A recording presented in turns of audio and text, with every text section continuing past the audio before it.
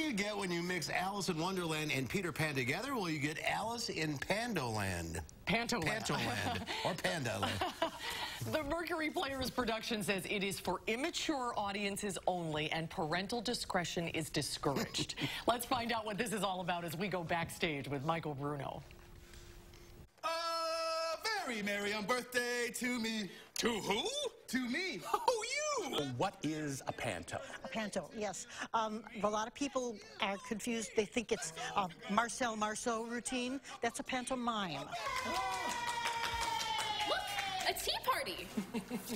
Hi, I'm Alice, and you must be the Mad Hatter in the March Hare the Cheshire Cat told me about. This is a tradition in the British Isles that has been going on for hundreds and hundreds of years. It's actually older than Shakespeare.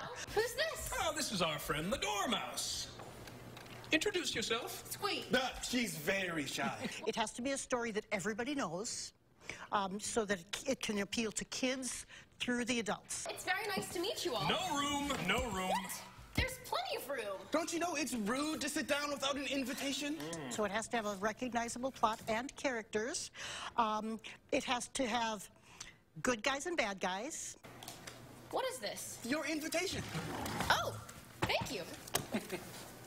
It has to have at least one major female character. The first thing you should do when you sit down is say, how do you do? Oh, well, how do you do? How do I do what? Yes, how does he do what? I mean, are you all right? No, half of me is left. It's the fantasy of a 7-year-old girl. I mean, that's the best way to describe it. It's her little world that she enters and has an adventure in. And it has to have silly songs and parodies, and it has to have timely political humor for the adults, some slapstick humor for the kids. Basically, it's something that will appeal to all ages at one point or another in the show. I did enjoy your singing. You enjoyed our singing? What a delightful child. We never get compliments. So the story follows this girl, Alice, who sees a rabbit while she's with her sister who has a clock, which is sort of unusual. And so she follows the rabbit through this hole in the ground, which leads her to this magical land, which we call Panto-Land. They're going to turn me into rabbit stew. Rabbit Dooley. Well, it's no wonder you're late. This watch is exactly 2 days slow. 2 days slow now? Oh, that can't be right. So we'll have to look into this.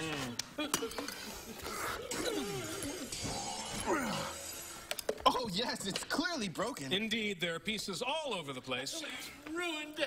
I'll never tell time again. Well, Mr. Rabbit, what about the giant clock around your neck? Oh, this one is purely for decoration. Flavor Flav. Not to worry, we can fix this. Scalpel.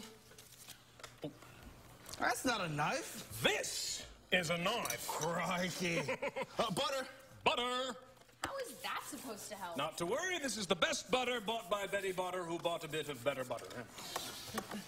Be careful, it's a delicate instrument. There's a small margin of error. Here, all better. Or at least all butter. That's not funny. It's ruined, and I'm late for a very important date. No time to say hello. Goodbye, I'm late, I'm late, I'm late.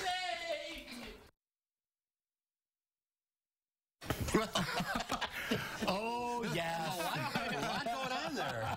So it really is the story of Alice in Wonderland, but they obviously put a lot of groaners and lots of puns in there, and they encourage the audience to play along with it, and you have to boo the villain, and you have to cheer on the hero. But they add a lot of political humor in and some Madison jokes, so the adults can have a good time at the show as well. Seems like fun. Yeah, it does look like fun. This is their 5th year. So they've been becoming like a Christmas tradition.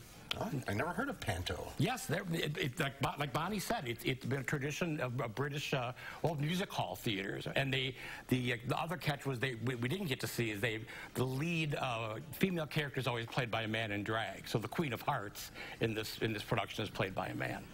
Interesting. Great. All right, it is Alice in Panto-Land at the Bartell Theater tonight at 7, tomorrow at 2 and 7, and Sunday at 2. barteltheatre.org. It should be, not O-R-D, org. That's right on. Yeah. Dennis got me. Thank you. Thank you, Dennis.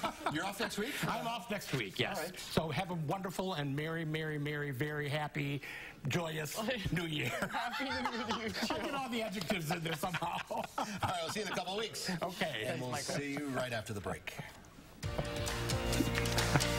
Ready to roll playback?